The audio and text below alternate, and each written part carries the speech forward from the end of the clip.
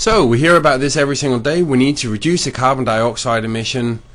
But what is carbon dioxide anyway, and what can I do about it?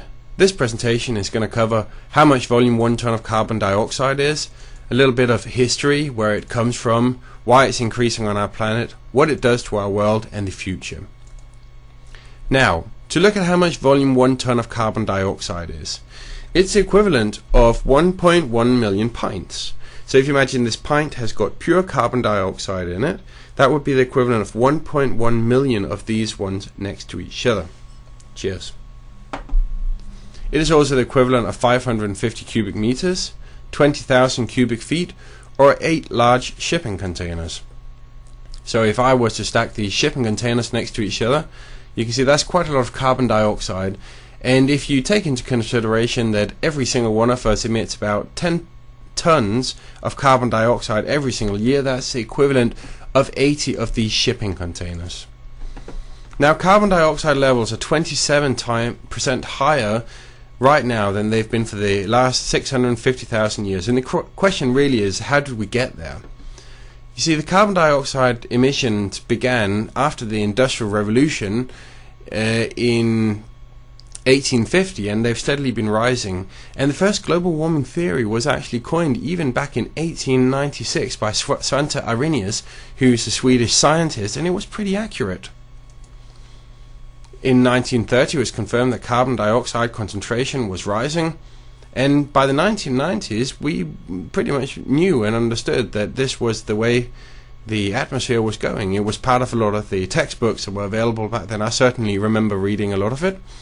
But unfortunately what happened was the political and capitalistic movement, they started ignoring the true dangers of carbon dioxide because they wanted short-term gains, they wanted to maintain the momentum of the economy.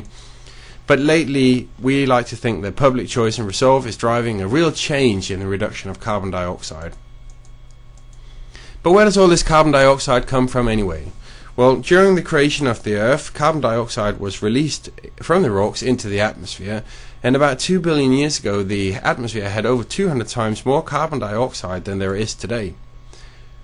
Then the oxygen producing life forms evolved, and oxygen began to saturate the Earth, and it actually resulted in a mass extinction of some of the oxygen allergic organisms and changed the whole ecosystem around. We then had an introduction of the carbon cycle, which probably a lot of us would have learned about in school.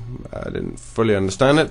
But anyway, we now have natural sources such as volcanoes and forest fires, which emit carbon dioxide. We have, of course, living organisms, and we have fossil fuel combustion, which is what the majority of the problem is nowadays, because this combustion of fossil fuel, this fuel which was locked away deep down into the ground, is now being reintroduced into the carbon cycle, and this is what's really creating the problem. So carbon dioxide is increasing on our planet, and this is a very well established science. We have been taking measurements every single year for the last 100 years, and we can see since 1960 up until projected 2010 the carbon dioxide levels are going to have risen from 310 to 390 part per million. The temperature is also quite closely correlated to the increase of the carbon dioxide. As you can see here, from 1960 going forward to 2010, you can see here the temperature is the blue line and the yellow line is the carbon dioxide, and there's quite a clear correlation between the temperature and the carbon dioxide increase. And these facts are widely acknowledged and verified by the World Health Organization, United Nations, European Union, just to mention a few organizations. But what does all this carbon dioxide do to the world? One of the things which is not really very widely acknowledged is that it's absorbed into huge quantities into the ocean, which will make the ocean more acidic. Now, a more acidic ocean means that a lot of organisms, such as coral reefs, will die because they don't anymore have the environment they used to be used to. So they're very sensitive to changes in the pH value around them, and when that changes and gets lower, then unfortunately they die. Of course, we know about the problems of the changing weather patterns. More heat means more storms and less predictable weather. More heat is of course trapped on the planet, which is global warming, and what will happen then is when we have more heat trapped, it means that the sea levels are going to rise because the ocean is going to expand and the ice is going to melt and run into the ocean, which is going to cause it to rise. And that's of course a problem because a lot of us live in low coastal areas, and millions of people will be displaced, and it's almost impossible already to stop this process from happening, but what we can do is prevent it from getting worse. Another very unfortunate consequence is that animals are going to lose their natural habitat and quite possibly go extinct. For example, you can imagine a polar bear being quite dependent on having its ice to live from. That is definitely a big problem. Now, these changing weather patterns will lead to agricultural failure. There will definitely be famine, and there will possibly also be war, because there will be, of course, a fight for the resources which are available.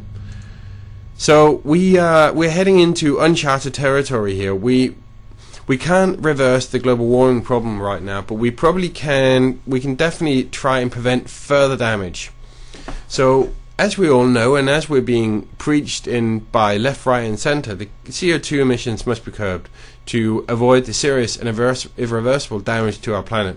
We all need to take responsibility for this. We need to think about our children, we need to think about their children. Would we like to leave them a working planet? Would we like to have that they look at us and think, oh God, you know, they could have made a change, they could have done something different, but they didn't. Now, these environmental friendly technologies, which there's a lot of media about right now, are becoming more popular and useful every single year.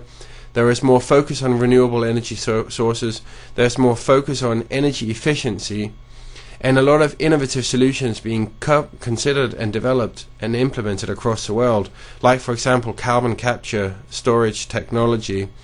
And way out into the future, hopefully we'll also have better ways of making energy, like for example fusion energy, but that's still quite far into the future.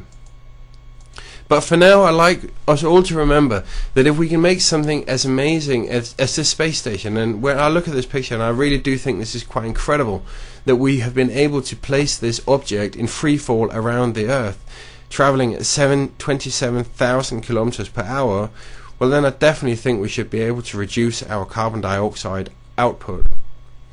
Now, I'd like to thank you, of course, for viewing this video, and if you'd like any further information, then please do contact us via email or via phone, or check out the website, and I hope you have a great day. Thanks.